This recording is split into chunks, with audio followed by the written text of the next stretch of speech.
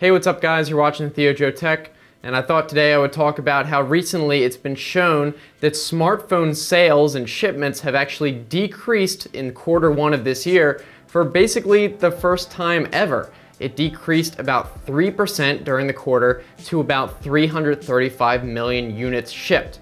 Now, obviously that's still a huge number of phones sold, but it's interesting, I think, to start talking about maybe why that would be. Ever since Apple introduced the first iPhone, it's really changed the world, but I think we're at the point where they're standard. You know, everyone has one. They're not the exception anymore. If you don't have a smartphone, you're kind of an outlier. It's almost like we're in the future, I guess you could say. So then if everyone has switched to smartphones though, then why are sales declining? Well, the general consensus is that people at this point feel less need to upgrade as often as they used to.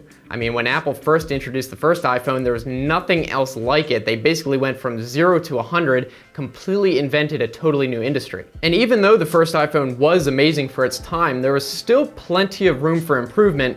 And I would be willing to bet that even when Apple first introduced it, they had long-term plans and features that they planned to release ahead of time. But if you really think about it, the first iPhone was very basic. It didn't have much. I mean, it had a phone, obviously. It had music, so you didn't need an iPod anymore. You could go on the web, which was a big deal. But for example, it didn't even have an app store. It had some very basic apps that it came with, and that was about it. But then all the following years, manufacturers, including Apple, even started releasing more amazing updates to an already game changer. You got the App Store, you had Touch ID for a fingerprint scanner, you had wireless charging, even though Apple still doesn't have that. Then processing power started improving. So for example, we got HD video camera capabilities, we had LTE 4G data, we had GPUs for 3D gaming, all sorts of stuff. And then finally, they started making bigger and bigger screens with higher resolutions, even up to 4K with Sony, and even better panel types like OLED. But at this point, it almost seems like we've reached a plateau. Sure, every new phone has some updates, but are these updates big enough to even care about? People are buying new phones less often because they know their current phone is good enough and will be for years.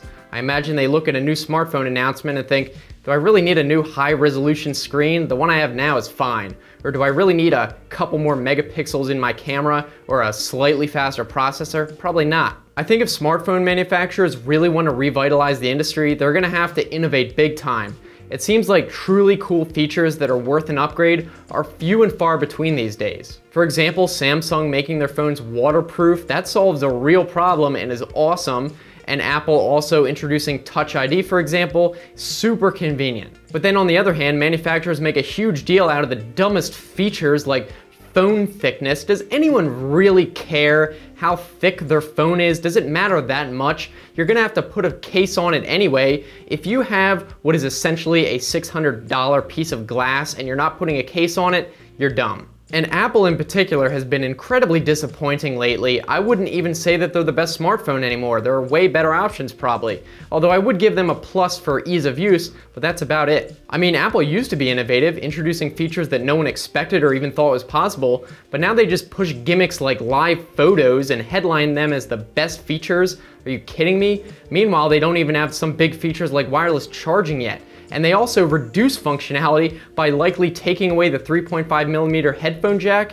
What's the deal with that? I guess the closest thing to a truly new feature Apple has done is 3D Touch, which does look cool, but still it's not that worth getting excited about. I kind of went off on a tangent, but my point is there's less and less reason to upgrade to a new phone every year like there might have been before. I mean, where do we go from here? A slightly better camera, battery, or screen? What I'm waiting for is a manufacturer to introduce a truly killer feature that just blows the doors off all the other phones in the industry. I'm talking about something really crazy. For example, a battery that can last a week and charges in 5 minutes, or a phone that's completely indestructible, or one that can project holograms or something ridiculous like that. Until then though, I think we can expect to continue to see a slump in sales as people start to realize there's not really that much these new phones can do that your current phone can't.